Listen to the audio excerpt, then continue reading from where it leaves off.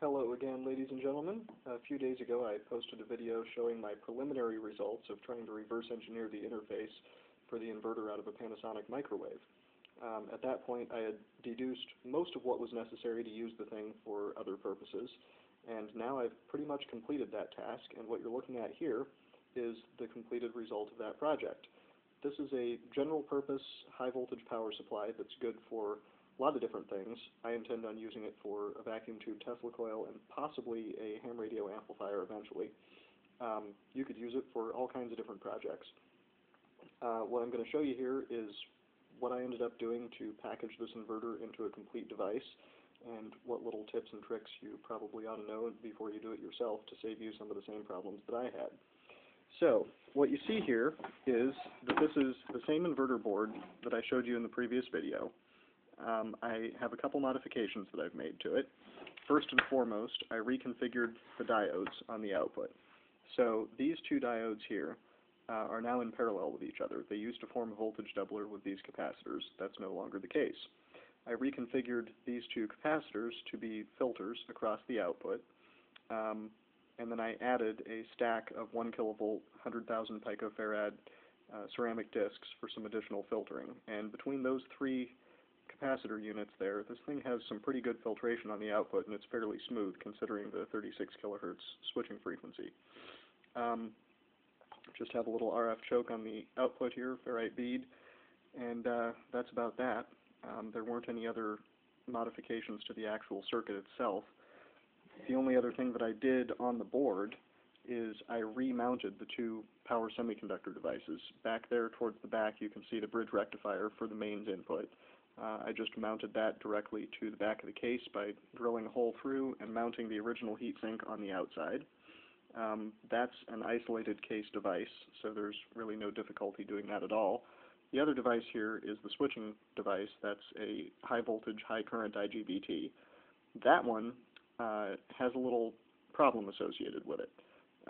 It's not an isolated case, and it is not isolated from the heatsink in the original installation. There's no thermal pad, nothing. So the heatsink floats at the collector potential of the IGBT. The collector potential is rectified line voltage at the least and spikes up to 600 to 1,000 volts while the power supply is operating. That's a lot, and that's quite a bit more than most semiconductor insulator pads were intended for. When I first installed this, it arced across the insulator pad, the mica pad, between the collector and the case. That was partly because I used Arctic silver as the thermal transfer medium, which seemed to be non-conductive according to my multimeter, but apparently at 600 to 1,000 volts it is conductive. So use a good insulating thermal paste, electrically insulating. This is a ceramic filled paste, and it seems to work just fine. I haven't had any problems since. Just be careful with that and note that it's a potential problem. You can see here I have the pulse width modulator board right here, which I made and I described in my previous video, although I didn't show it to you. It's based on a 556 timer, although you can use a 555. I'm only using half of it, but it's what I had sitting around. And it just produces a pulse train that ends up on this yellow wire here and controls the output of the inverter. This guy right here is a 5-volt power supply, which I ripped out of some old thing, I don't even know what. And it just provides power for the pulse width modulator because there's no easy way to get a DC voltage that's line isolated out of the inverter board. Everything on there floats at line potential, so just have to have a separate power supply for your pulse width modulation. Up here on top I have a neon indicator that indicates when power is on. Got the power control with a little mark indicating the lowest setting at which the inverter will start. In a finished product, of course, you could use little trimmer resistors on the pulse width modulator to set the endpoints for this, and that would probably be better, but this is what I did. And then I've got this safety cover over the power switch, which is insulated and allows easy turn off without contacting the case, just in case. Appropriate warning signs, because this thing really requires caution. It's a very dangerous piece of equipment. Doesn't really get a whole lot more dangerous than this in a home lab, actually. Seems to perform quite well. get about 2.2 kilovolts under load out and about 4.2 open circuit. It is a constant power controller with an upper limit on current based on the set point. Haven't figured out exactly how that algorithm works, but it doesn't really matter for most purposes.